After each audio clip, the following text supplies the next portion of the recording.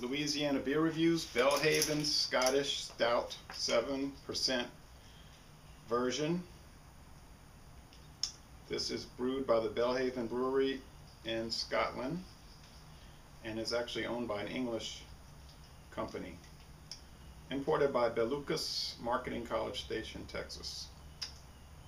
Alright, the Belhaven Brewery was established a long time ago. The earliest records they have of the brewery is 1719. It says head brewer is George Howell. This is 16.9 ounce bottle. A little bit more than a American pint. You ever get a chance, go check out the Tampa Bay Rays in St. Petersburg, Florida. Here's a pocket schedule from 2006. Excellent place to go. It's very cloudy. I don't know if there's a huge big cloud coming, full of rain, a rainstorm in the distance, so the lighting is probably poor. They use 3 different malt varieties according to their website. Good rating on Beer Advocate. 95 out of 100 on Rate Beer, and 95 out of 100 for the style, and a most excellent rating on the Beer and Me. So it gets pretty good reviews. Don't like the clear bottle, but can't do anything about that. I've never had it before. I bought it at the H-E-B grocery store in the Woodlands, Texas. Alright, I am seeing smoke. It's probably not showing up, but I'm seeing some, yeah, for sure.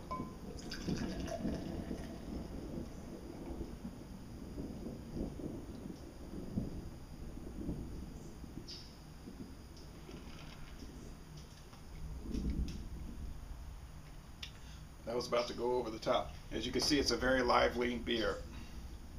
Get a thick beige head and a just straight up black, bubbly, because I see the bubbles around, appearance. There is, with the limited light, there is some brown highlight around the edges, but that is about the darkest brown you're going to see.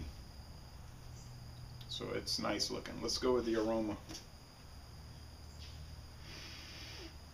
It's not skunk, thank goodness. Not a whole lot of smell here. Just pick up a faint maltiness, sort of like the what you get with the Heineken Dark or the Beck's Dark. Yeah, especially the Beck's Dark. Let's go with the, now that head is breaking down. You see the bubbles are getting big, so the head is creamy, but it's breaking up. All right, let's go with the taste.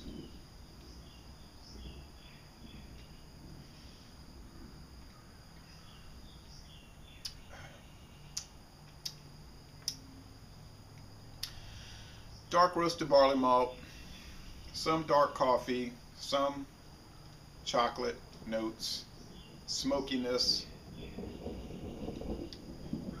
Not as smoky as the Samuel Adams Cinderbach,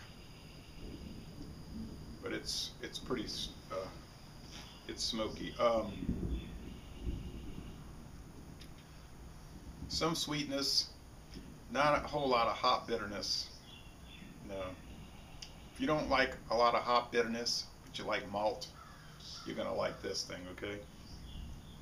Not picking up any alcohol. 7%, that's pretty strong. I'm not getting at it at all. I'd never guess it was 7%. The mouthfeel is light to medium. It's not a heavy beer.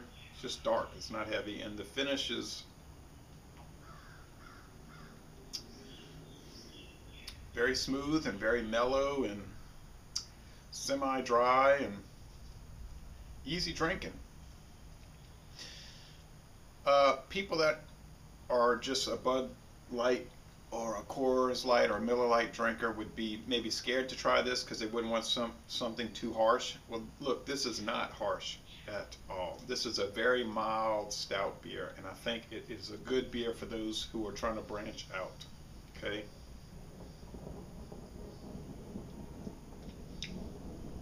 And so would be Beck's Dark or Heineken Dark for that matter. nice, sweet aftertaste. A little bit of coffee there. How would I rate it? I'm going to give it a B+. I think it is very good. Certainly it's worth trying. If you ever see it, pick it up. I've seen the Belhaven's, the regular Scottish ale around here, but I haven't seen this. And I would like to try some of their other beers of their line.